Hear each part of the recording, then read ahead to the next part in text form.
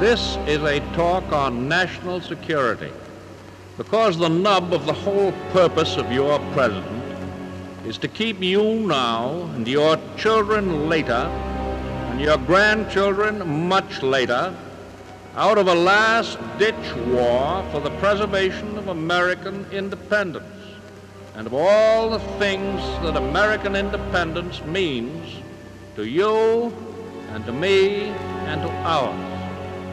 Never before since Jamestown and Plymouth Rock has our American civilization been in such danger as now.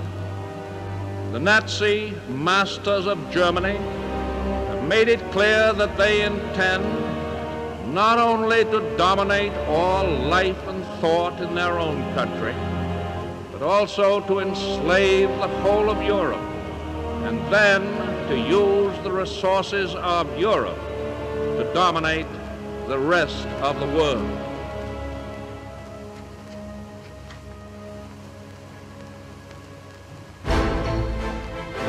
In view of the nature of this undeniable threat, it can be asserted properly and categorically that the United States has no right or reason to encourage talk of peace until the day shall come when there is a clear intention on the part of the aggressor nations to abandon all thought of dominating or conquering the world. The forces of the states that are leagued against all people who live in freedom are being held away from our shores. The Germans and Italians are being blocked on the other side of the Atlantic by the British and by the Greeks and by thousands of soldiers and sailors who are able to escape from subjugated countries. The Japanese are being engaged in China, in Asia, by the Chinese nation in another great defense.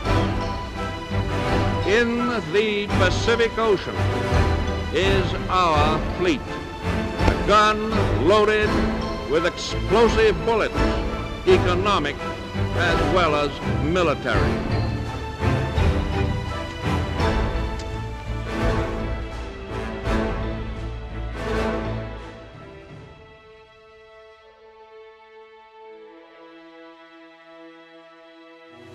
Frankly and definitely, there is danger ahead.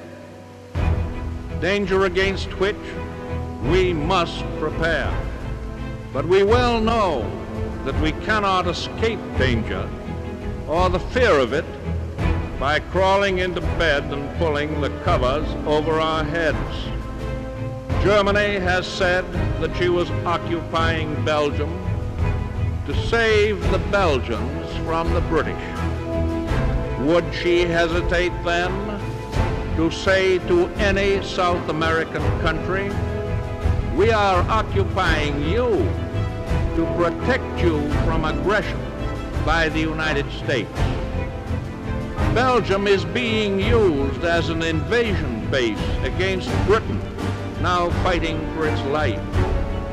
And any South American country in Nazi hands would always constitute a jumping-off place for German attack on any one of the other republics of this hemisphere. We think of Hawaii as an outpost of defense in the Pacific, yet the Azores are closer to our shores in the Atlantic than Hawaii is on the other side.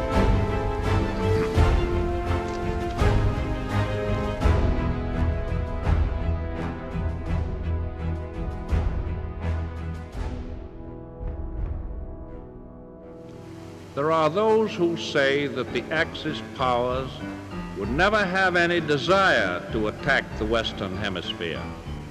This is the same dangerous form of wishful thinking which has destroyed the powers of resistance of so many conquered peoples. let us no longer blind ourselves to the undeniable fact that the evil forces which have crushed, undermined, and corrupted so many others are already within our own gates. Your government knows much about them, and every day is ferreting them out. Their secret emissaries are active in our own and neighboring countries. They seek to stir up suspicion and dissension, cause internal strife. They try to turn capital against labor and vice versa. They try to reawaken long slumbering racial and religious enmities, which should have no place in this country. And there are also American citizens, many of them in high places, who unwittingly, in most cases, are aiding and abetting the work of these agents. I do not charge these American citizens with being foreign agents, but I do charge them with doing exactly the kind of work that the dictators want done in the United States.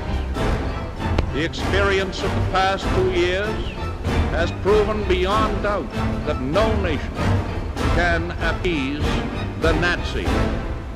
No man can tame a tiger into a kitten by stroking it. There can be no appeasement with ruthlessness. There can be no reasoning with an incendiary bomb.